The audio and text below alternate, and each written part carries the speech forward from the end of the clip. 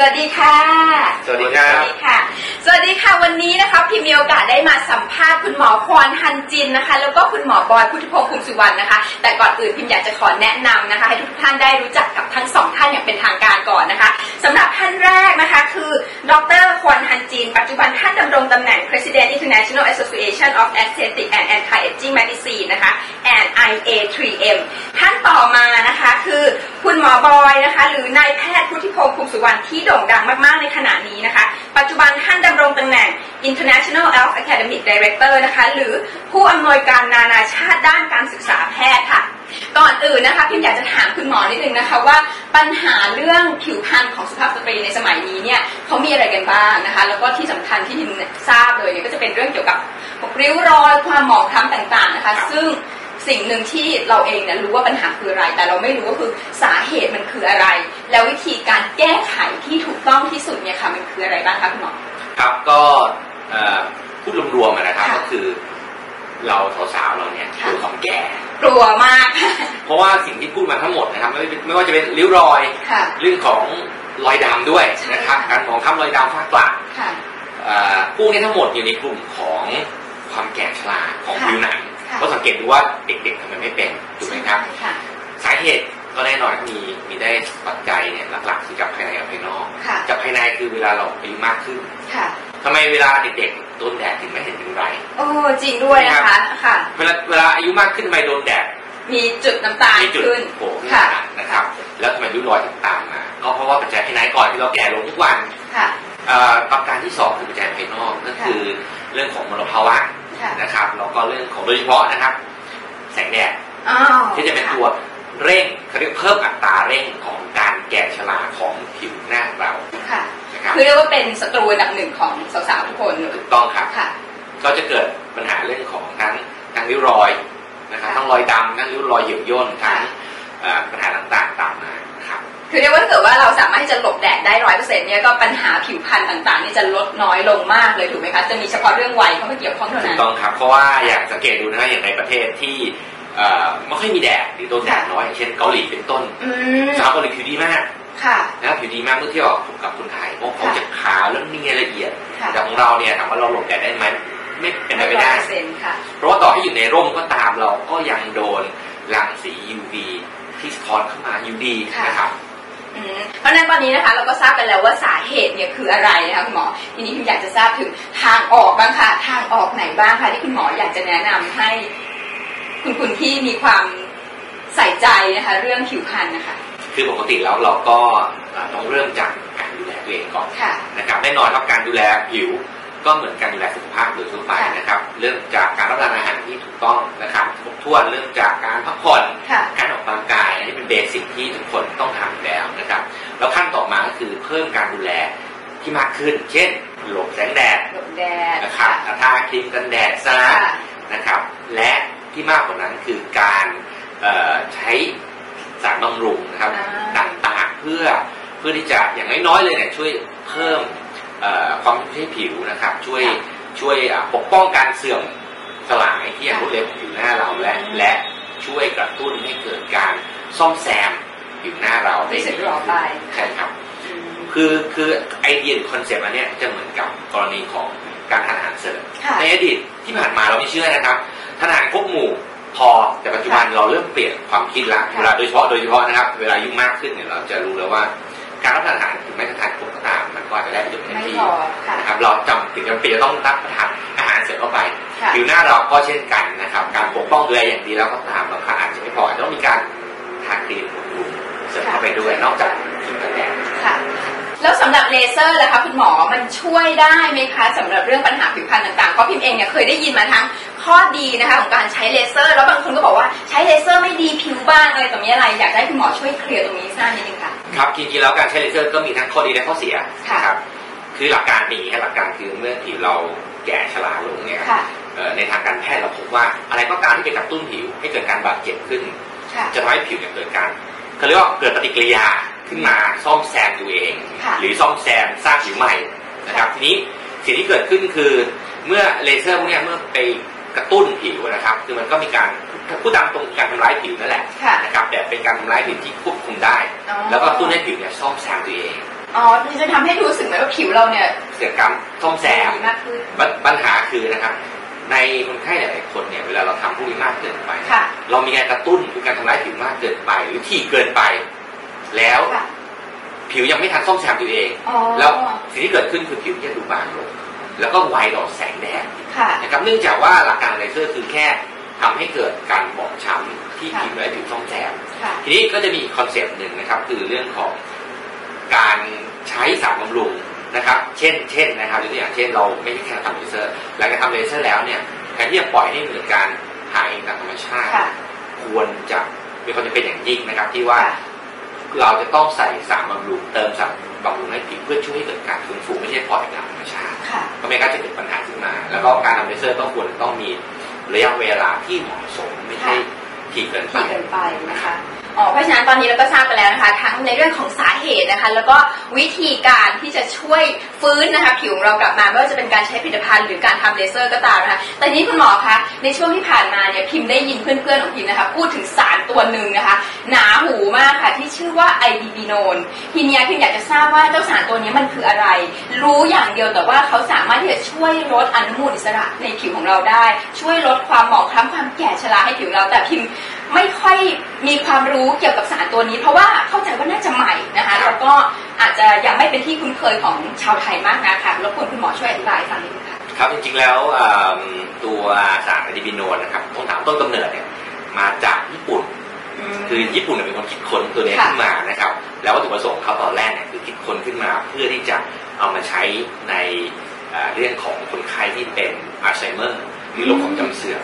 เพราะเขามีการค้นพบว่าจริงแล้วไอดีบิโนนเนี่ยก็คือพัฒนาต่อยอดมาจากตัวโคไซคิว10ซึ่งเราน่าจะคุ้นกับตัวนี้มากกว่า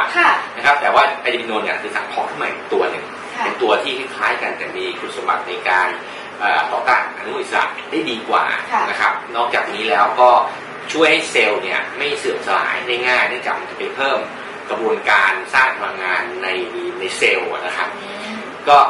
ที่ญี่ปุ่นทำออกมาก่อนนะครับหลังจากนั้นก็มีการค้นพบว่าสารตัวนี้เนี่ยมีประโยชน์ในเรื่องของ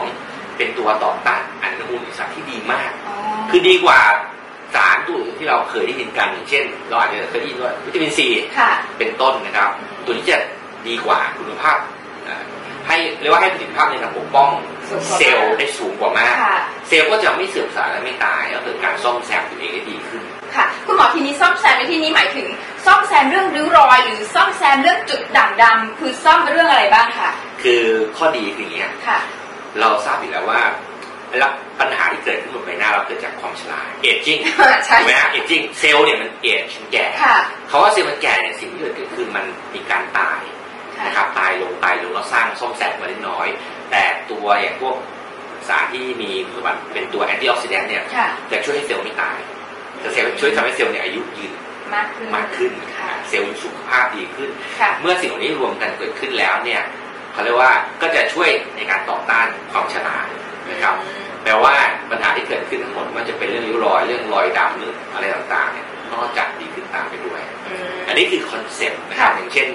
ที่เขาใช้ช่วงแรกที่เขาจะนำมาใช้เกี่ยวกับการรักษาเรื่องของในทางสมองเช่นกันนะครับเมื่อเซลล์ได้รับการปกป้องนะครับคุณภาพของการทำงานของสมองที่ดีขึ้นเป็นต้นครับได้ค่ะตอนนี้นะคะเราก็ได้ทราบข้อมูลเกี่ยวกับ Idebenone นะคะจากคุณหมอบอยเรียบร้อยแล้วนะคะแต่เนื่องจากว่าวันนี้นะคะเรามีดร.ควอนนะคะที่เป็นผู้เชี่ยวชาญด้านผิวหนังโดยเฉพาะเลยนะคะจากเกาหลีเนี่ยมานั่งอยู่ตรงนี้ด้วยนะคะเพราะนั้นจริงๆอยากจะถามคุณหมอควอนด้วยเช่นกันนะคะI would like to ask you about Idebenone what it is and how do I use it Idebenone is our special product from Korea and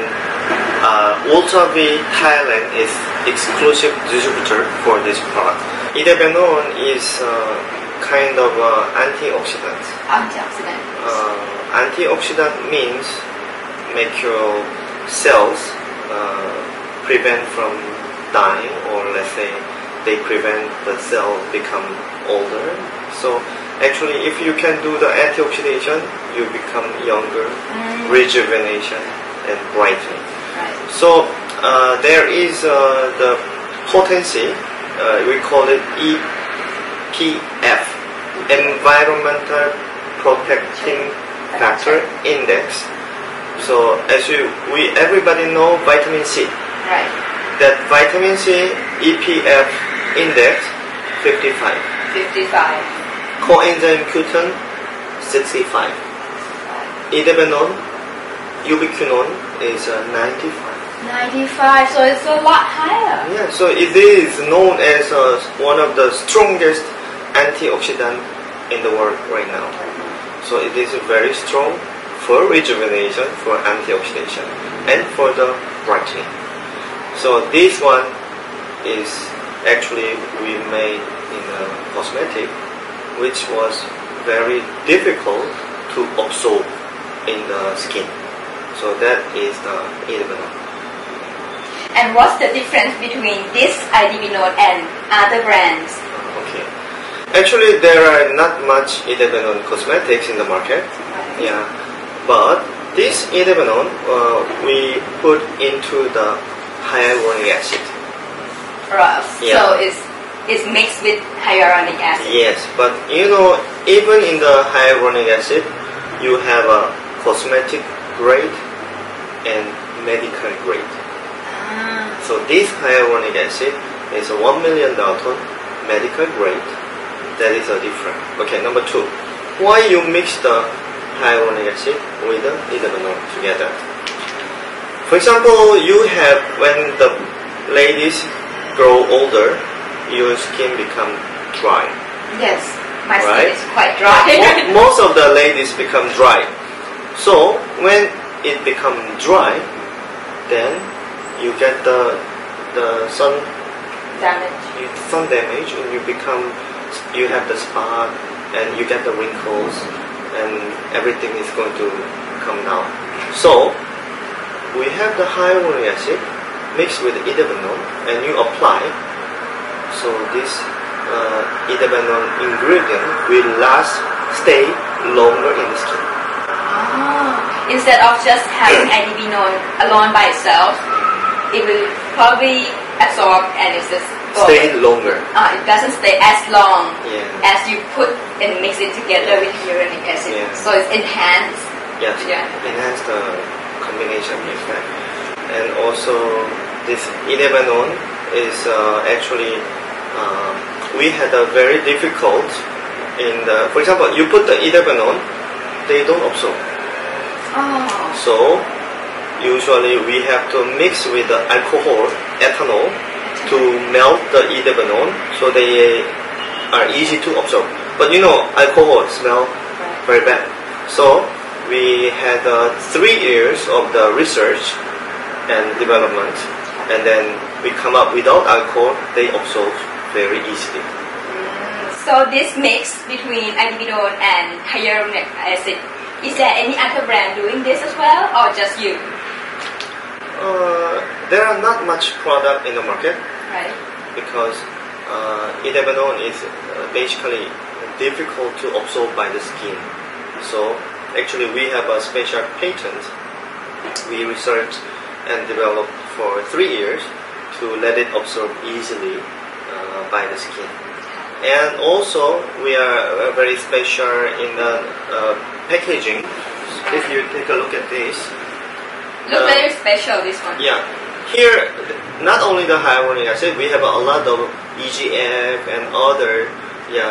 peptides here together. But actually Idebenone is here. Also, it's stored separately. Yes. Separate. Yes. So when you're going to use it, then we pop up and then it makes come down, it. and then you shake it, so you have the fresh Idebenone. Yeah. So it's a really special packaging. Yes. Wow. Yes, it's very special indeed, and it looks like very fresh each time you use. So one bottle, how long I can use it for? About 1 week. 1 week. Yeah. So one box for 1 bottles. month. So it's 1 month. You can use every night. Can I see the result within 1 month or sooner than that? If you are interested, you can see the results right away. Right away. Yeah. Wow. Okay. Just 1 drop. Yeah, And then to the left. Right. you spread it gently. Yeah, it's absorbed very easily. Yes. And then after 1 minute, you will see the color more brighter. Can you see the show? Yes. Can you see the change right away? The result is amazing. So it's like just one time I can see the difference. So if we use every day, every night, right? Every night, only nighttime. Actually, if you are quite dry skin, then you don't worry about the budget, then you can use in the morning. So it's also depending on your budget and also your skin type. If you have dry skin, probably you can use it day and night. But if you have oily or combination skin, then you avoid it. So after 1 hour, 2 hours, you go to wash your hand, you can still feel the moisture. You can feel it now. If I have any moisturizer on my vanity, right, and then I have many steps already, where do this stands? I tell you one big different thing with the other moisturizer. Many other moisturizer, they are with some kind of oil base. So, they use kind of a oil base to make it moisture. But this is a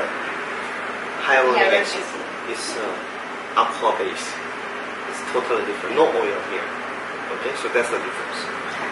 So if you really care of your skin, you better use this hyaluronic acid water-based moisturizer instead of the oily ones. Yes. So we use this one first and then followed by other steps, right? That's it.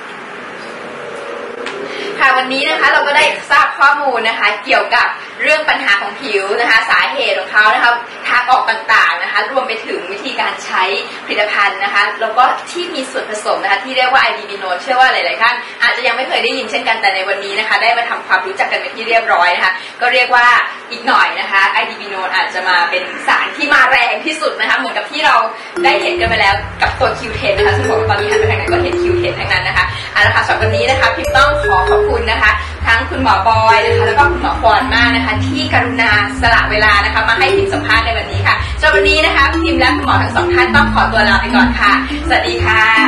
สวัสดีครับ